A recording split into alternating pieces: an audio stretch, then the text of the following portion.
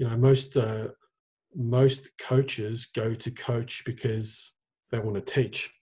Yeah. Yeah, they want to teach. They're not. Some coaches are there for trophies, but 90% of them are there to teach. So whether you're teaching football skills or you're teaching life skills, it doesn't matter.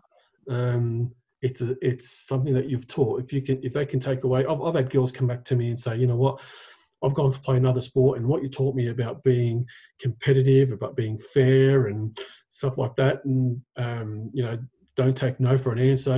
It's helped me in another sport. I mean, I had a girl playing with me at Albert Park who went to sailing, and she texted me back saying, you know what, everything you taught me about sportsmanship, about teammates and working together as a unit, and all these sorts of stuff. I took that into another sport, or I took that into work, or whatever the case may be. So, mate, that's what it's all about. It's all nice. It's all nice to win trophies and that, but at the end of the day, if you're teaching some life skills, oh, so good. That's it. The feedback's so good. I completely agree there. So tonight we're going to speak with Roger from Altona City, and we're going to have a look at the women's program out there. And we're also going to have a brief look at Roger's journey in football so far. All right. Without further ado, let's head over. Yep. Perfect. All right. Roger, how did you get involved in football? My dad took me to my first training session when I was 7. So, Sunshine Heights Junior Soccer Club. I played there till I was 16. Sort of fell out of love with the game for a little bit because of politics and stuff like that. Yeah, fair enough. I wanted to stay involved, so I started to. I did a course in sports massage. Yep. Got my diploma.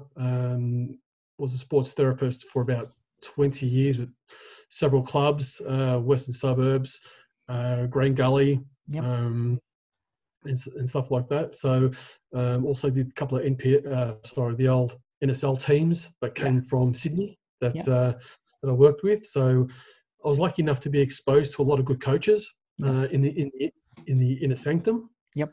Right. Yeah. Pre-game training, stuff like that. Rail Razic was coaching Parramatta Eagles when they were coming down, and just to listen to him talk. Pre-game and half-time was just phenomenal. That really then started winning my appetite for coaching at an early age. Then at Green Gully, when I went at Green Gully, I was on. We worked with Chris Taylor, Ian Dobson, I should say. We won when we won the 99 and 2000 VPL championships with them. So then we're back to Altona and Yarraville. Ended up working with Charlie Egan, another big Socceroo. So I was exposed to a lot of good coaching. So a lot of good philosophies, a lot of good ideas.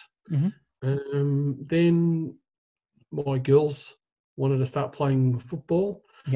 And they said, how about you come and coach us? So I said, yeah, okay. But at Altona City, this would have been it would have been 1999. Okay. So they were under 16s the year before. Played their first senior roles or first senior games as in Division 1 Resis, which we ended up winning a championship with a bunch of under 16s, which was really, really good. Really talented bunch. Most of those players went on to play, Victorian Premier League at some stage with other clubs, which was pretty pleasing. As a reserve coach, you just want to develop players. Exactly. So and then so that's basically where my past started with the love of football. Perfect. Thanks for that. And what's the women's program at Altona City right about now? Right about now, we're in a rebuilding phase. When I first started Altona City, it would have been, like I said, in 1999 through to I think 2011. 11, 12, they were pretty good. They were in VPL Division One, but unfortunately the committee of that day decided that they didn't want to have female football anymore. Wow. So they've tried several times to kickstart the program again. Yep. I came back on board after coaching away from the club. Yes. About 2 years ago, and the program's just building. We've got obviously senior women's. We've got in Division 3 as we are now. We've got under 16s, under 14s. I think it's 14s or 13s, I'm not sure, but a division lower. And also the mini roos now there's a lot of girls. I think there's about 2 dedicated mini roo teams, just girls alone. Fantastic. So, but the beauty of it is also is that the girls are getting recognised. There's we play Friday nights at home, so that's dedicated to us. So the club wants to showcase the girls. So that's what they're doing at the moment. Obviously getting the senior women's to help and coach the junior teams coming through, and on nights, and the mini roos as well on the weekends. Really promotes that female participation.